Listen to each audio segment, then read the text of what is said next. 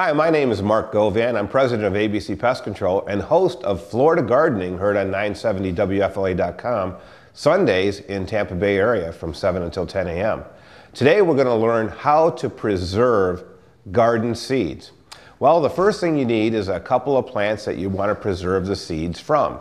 Now, a lot of us like vegetable growing, and I've got a couple of tomatoes here from the garden. These are some grape tomatoes, and I want to preserve some of these seeds for our next planting coming up in the fall.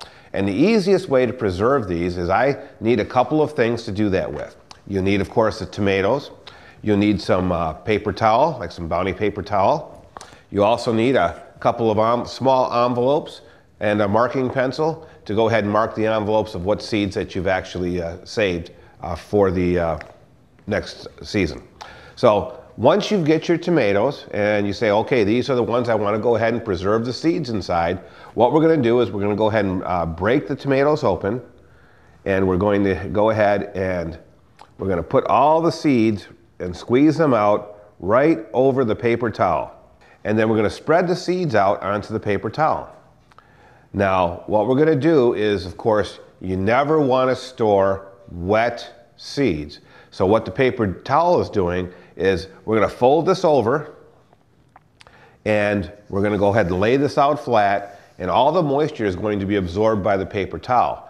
Now, I'm going to let this sit for probably a good couple, 2-3 days to make sure that it's completely dry.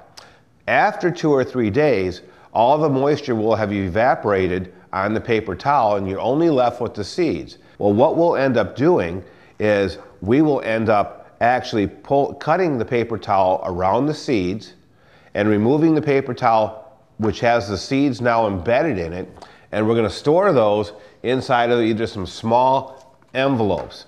Now, don't use plastic.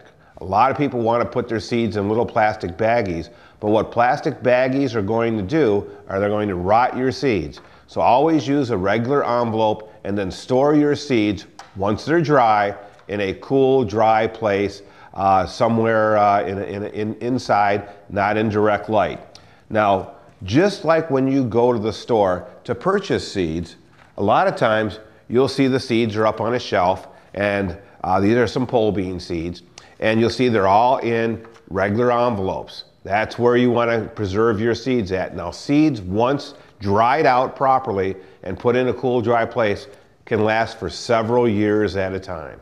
So save your seeds, put them in your envelopes once they're dry, and then make sure you use a nice marker to let yourself know, mark the envelope with today's date that you dried them out, and then you'll know how long your seeds have been in the envelope.